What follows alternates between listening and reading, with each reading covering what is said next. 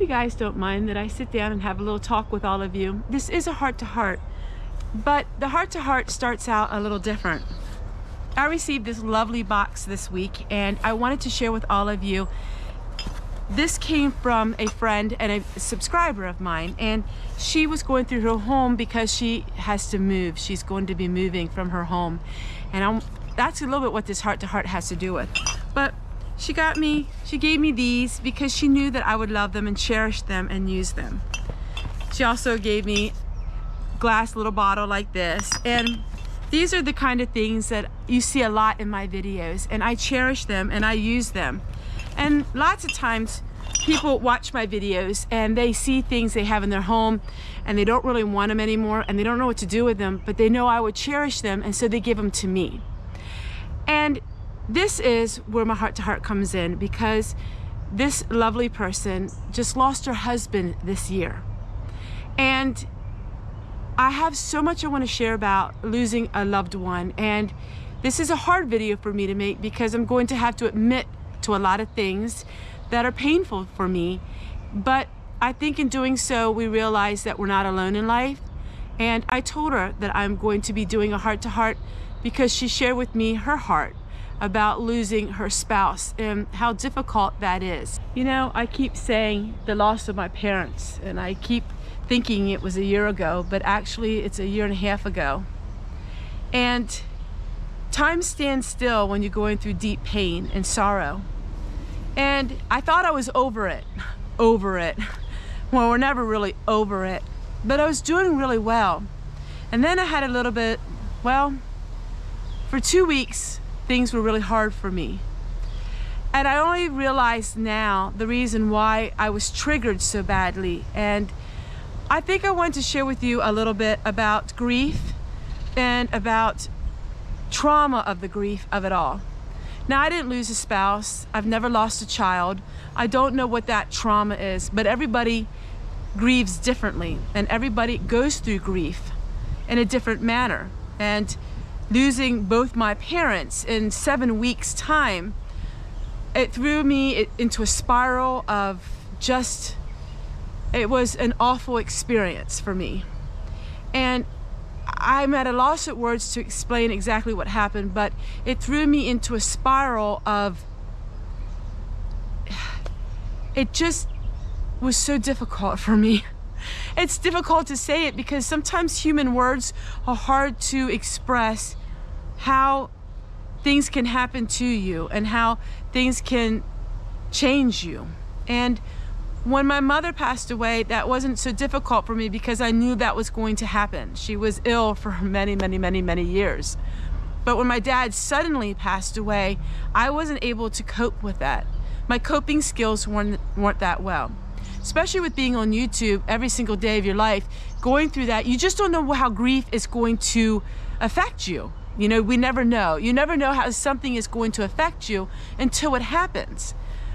And for me, it became very detrimental. I became very detrimental to myself. I ate my emotions. I fed my emotions. You know, I latched on to anything negative about me. For some reason, when people were mean to me and people were posting things online about me that were unkind, that weren't true, that were evil, I focused on that. And I don't know why. But it was over the death of my parents, and that made me vulnerable. Then my anxiety started getting really bad. Physically, I became very ill. A lot of things, of course, I had emergency surgery. You know, all that, can that play a role in it? It probably can. What your mind and your heart fixate on will affect you, you know, physically. It will.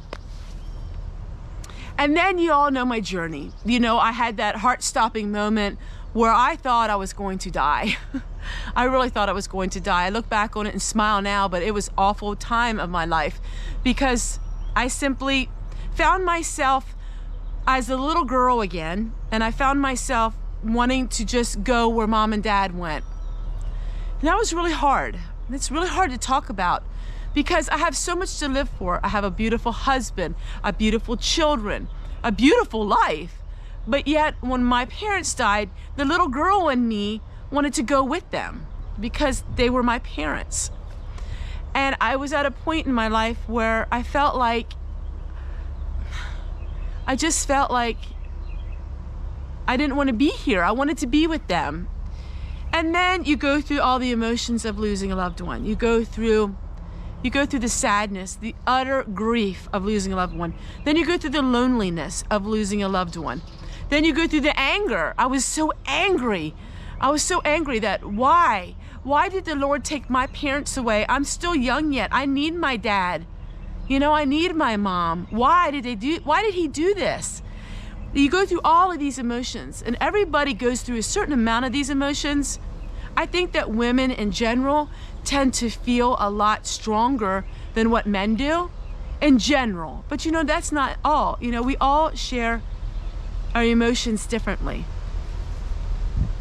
I've had a lot of subscribers lose loved ones at an alarming rate this year. Very alarming. It was extremely alarming to hear all of a sudden a subscriber of mine, my husband died, my wife died, my husband's ill, he died. Like, it was just week after week after week. It was like another person died, another person, you know, didn't live. I just became so depressing.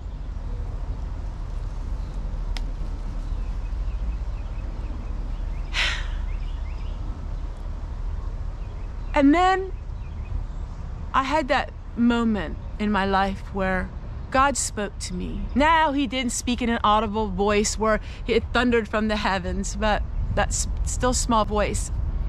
And he said, Tessie, you're needed here. And then I realized that I have to live my life.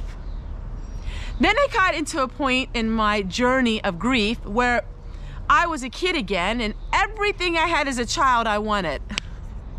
I wanted everything I had as a child. I relived my childhood. So if I seen something that I had as a child, I wanted it again. But that's what happened to me. I am childlike. I'm still childlike. Even though I've matured through the years of YouTube, I'm still very much like a child. But I was in that stage where I had to hold on to anything that was mine as a child because I didn't want my childhood to leave. My parents were gone. I wanted that childhood part of me to stay. Then I went through a spell where everything my parents own, I had to have. Everything. And I still am partly that way, but not as much as I used to be. You know, I hang on to my parents' things, and I still do. But I don't look at them now in the same aspect. You know, they bring me a lot of healing, and they are a part of my life because I did put memories in tangible things. And I am so glad I have little things that was my dad's and little things that were my mom's, because it gives me great, great happiness.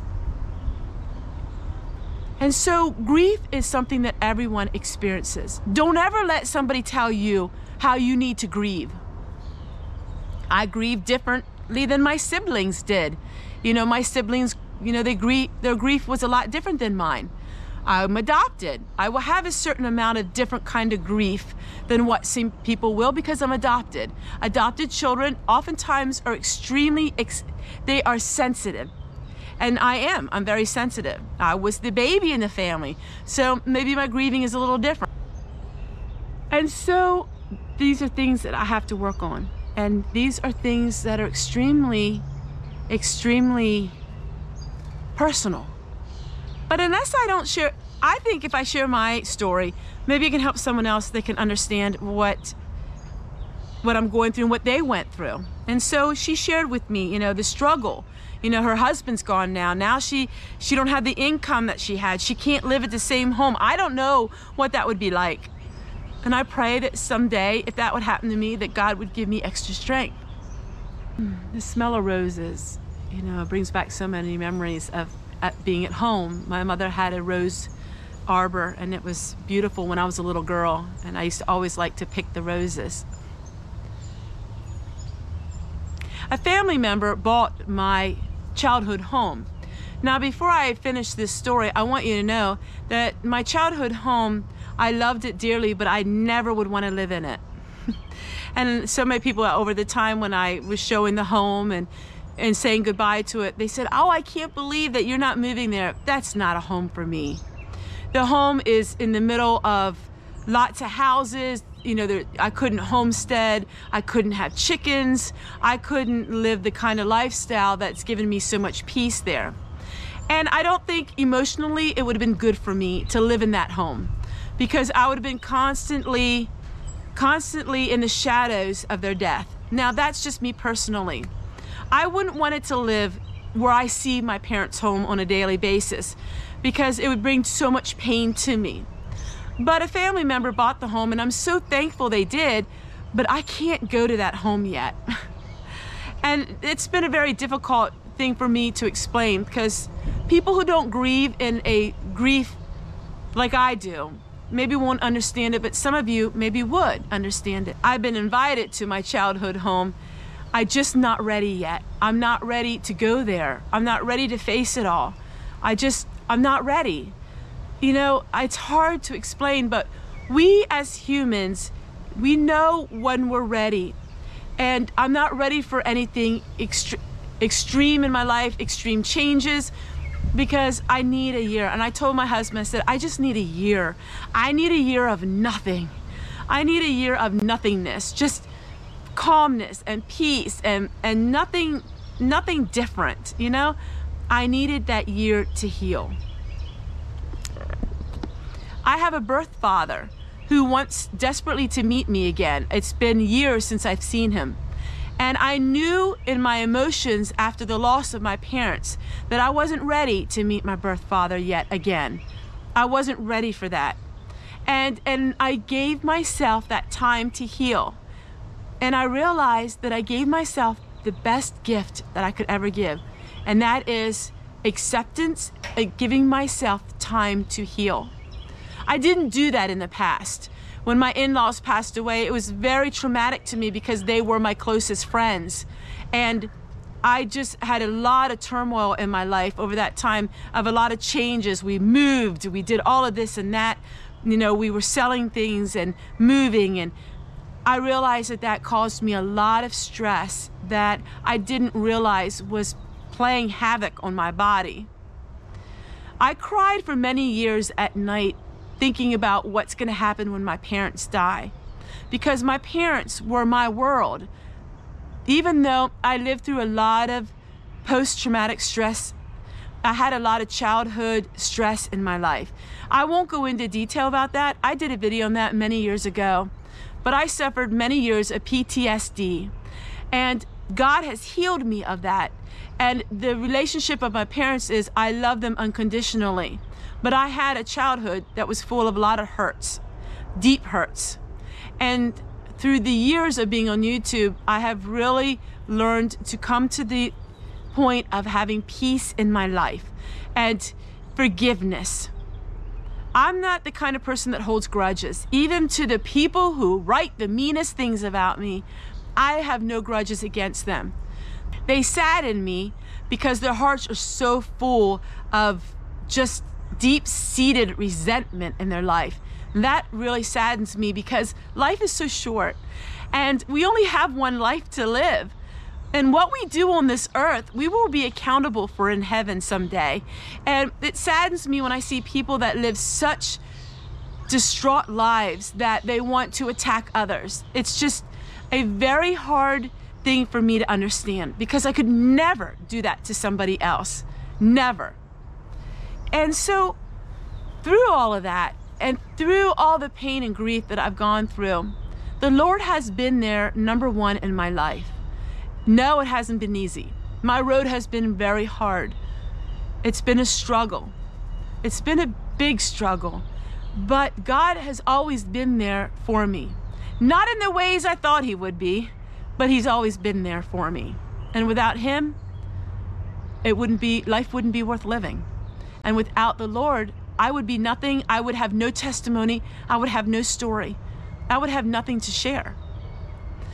But grief is something that affects everyone different. And I think in life, when you are grieving, people will try to tear you down. People will try to kick you when you're down. People will come out of the woodwork and be cruel and mean to you.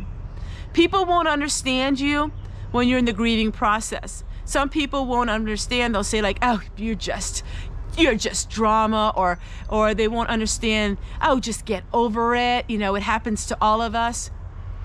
Don't let those kind of people hurt your feelings. Don't let those kind of people get into your spirit.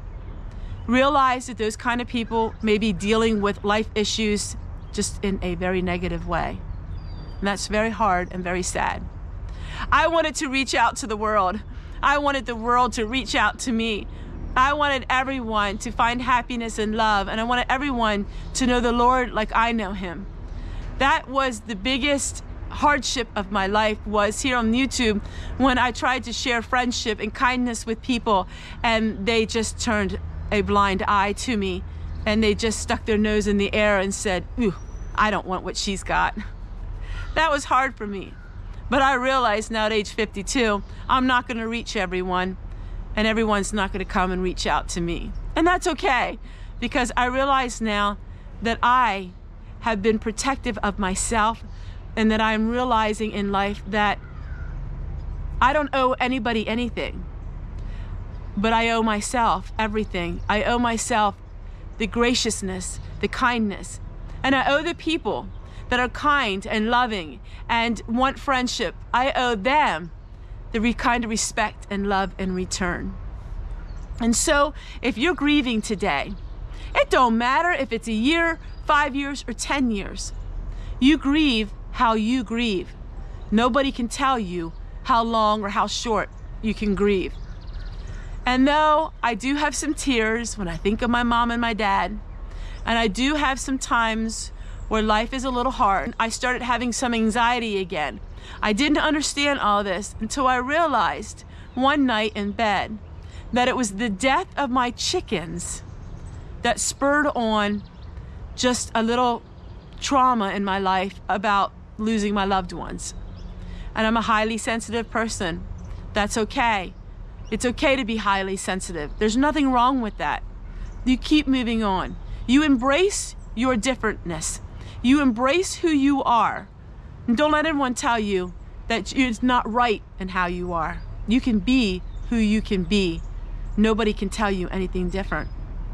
And so when I lost my chickens, somehow chemically that kind of affected me, and with the loss of my parents, and I just felt kind of depressed for 2 weeks, and I realize now why, and I just realized, you know what, it's okay. I just was easier on myself those 2 weeks, realized not to stress things with my work and with my business, and I'm feeling back to being me again. One day at a time, sweet Jesus, for tomorrow will never be mine. So for today, teach me the way, one day at a time. One day at a time, sweet Jesus, for tomorrow may never be mine. So for today, teach me to pray, one day at a time.